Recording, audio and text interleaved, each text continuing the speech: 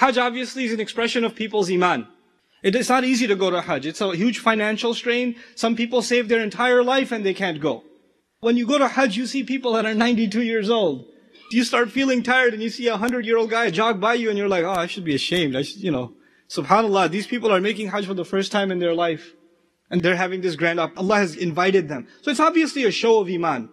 It's not just supposed to be a show of iman. It's supposed to be a show of our loyalty to the Messenger sallallahu alaihi wasallam. It's ironic to me that the Messenger alayhi salatu wasallam, one of his missions was to clean up the house of Allah. To clean up the idols, get rid of them, and clean the house of Allah so only Allah can be worshipped at the Kaaba. That was one of his missions. And when you go and you find Muslims, forget cleaning the idols, that's a far problem for us. You have Hujjaj, people that are doing Hajj, knowledgeable people, educated people, drinking a bottle of water and chucking it on the street. They're not waiting for a trash can or something. Somebody eats a banana peel, throws it down. When you leave the field of Muzdalifah the next morning, it looks like a trash dump. You can't step without stepping on trash. You can't do it. And these are people who believe this is sacred territory, right? It's shocking. Nobody will go to the Washington Monument. Nobody's going to go to the 9/11 Memorial and throw a Pepsi can. Nobody's going to do it. It's sacred ground. This is something a nation respects. We should have dignity for this place. But you go to Mina and you go to Muzdalifah and you go, even in the streets of Makkah, what do you find? You find trash. And who's throwing that trash? Don't blame the government. Oh, the Saudi government's doing it. What? There's millions of Muslims. We're the ones.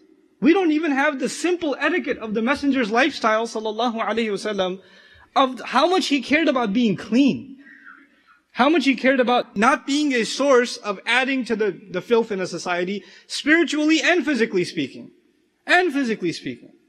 And yet, at the same time, we can say that we went for the sake of Allah. So there's a disconnect in our minds. There's a disconnect between what we think we're doing for Allah and what we're actually supposed to be doing for Allah Azza wa Jal. We have to bridge that disconnect. We have to become people that embody, that live the example of the Messenger sallallahu alaihi wasallam, not just in the ibadat, not just in the acts of doing Hajj, not just in the act of making salat. There are so many times announcements are made, I don't know if they're made anymore, inshallah they're not, about people parking their cars improperly or blocking other people's driveways. Brother, if you come for Jum'ah, don't park your car improperly, don't park on other people's lawns and things like that. All over the country, these announcements are made. Isn't it like a sunnah of our Messenger, sallallahu alaihi wasallam, to worry about the rights of the neighbor? Weren't the neighbors of the Rasul, sallallahu alaihi wasallam, extremely happy with him? The best of neighbors, the best of friends. And if there was ever something wrong, then it was done by the neighbors, never by him, sallallahu alaihi wasallam. How many times he gave us wasiyah to take care of our neighbors. And you go around the country and you'll find people that are in the neighborhood of the masjid in America. Educated Muslims, right? You can't even say, oh, this is the ignorance of the Muslims that don't have a good education. All across America, you have big masjids that are built. And guess who's really unhappy by the masjid? The entire neighbor. The whole neighborhood is unhappy. Why are they unhappy? Oh, because they hate the Muslims and these kuffar? No, because we park on their lawns. Because we block their driveway. Because we don't care when we make a mess. That's why. A couple of months down the road, inshallah ta'ala, the month of Ramadan is coming. May Allah give us the rizq of Ramadan once again. When the month of Ramadan is coming, we go have iftars. Even the masajid hold iftar. I'm talking about the religious community. We hold iftar. And what do? How much food is wasted? Every time. How many bags of garbage and how much food is in those bags of garbage? Is this the sunnah of our Messenger, sallallahu alaihi wasallam? Is this what we're supposed to be doing? And then we complain about the state of the ummah. We're not even taking care of the simplest things that mean that we are following the path of the Messenger, sallallahu alaihi wasallam. This guy will regret it on Judgment Day. We talk about the high goals of Islam, how we have to give Islam to America, how we have to give Islam to the world. I believe in those goals. But you know what? I also believe in, you can't talk about the 100th floor until you enter the first floor. We're still in the basement. We haven't even come to the first floor yet. We have to deal with the basics. The fundamentals. And fundamentally, our deen requires us to become responsible people. Ethical people. People that care about their surroundings. People that care about their family members, their neighbors, their neighborhoods. This is what they do. I should not go into any masajid. They take their shoes off and they just throw them wherever and they go. Why? Would you do this if you go to somebody's house? They invite you as a guest to their house and you take your shoes off and you just throw them wherever? Would you do that? It's a show of disrespect, isn't it?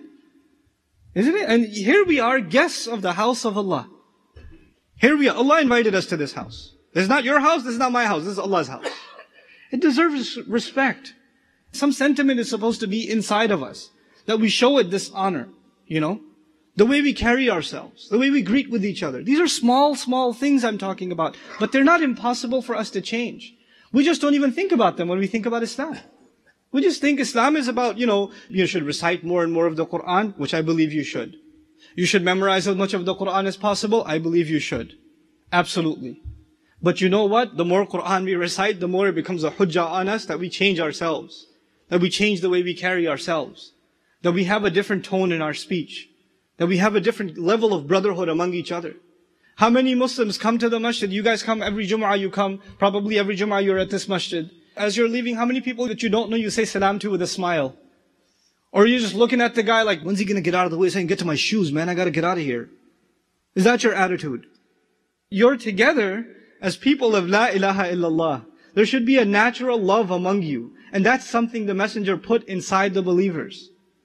فَأَصْبَحْتُمْ بِنِعْمَتِهِ إِخْوَانًا فَأَلَّفَ بَيْنَ قُلُوبِكُمْ. He put love between your hearts. I don't even know you as a Muslim. I shouldn't give you a dirty look. Just because you're in New York and the dirty look is standard, doesn't mean you give a dirty look to another Muslim. I know you're living in Queens. I understand. I lived here too. And I know it. When you go outside of New York and you're walking down a street in North Carolina or like Memphis, Tennessee, and some random stranger with a cowboy hat on looks at you and goes, how's it going? Nice day, isn't it? They're like shocked. Why is this guy smiling? Is he got a gun in his pocket or something? Why is he smiling at me? And then you realize those people are closer to a prophetic way. The Prophet ﷺ, his standard was to be smiling, not to be frowning. To be friendly to others, to care for others, to look out for others. These are the kinds of things we have to value and bring back into our communities, into our personal lives, into our characters.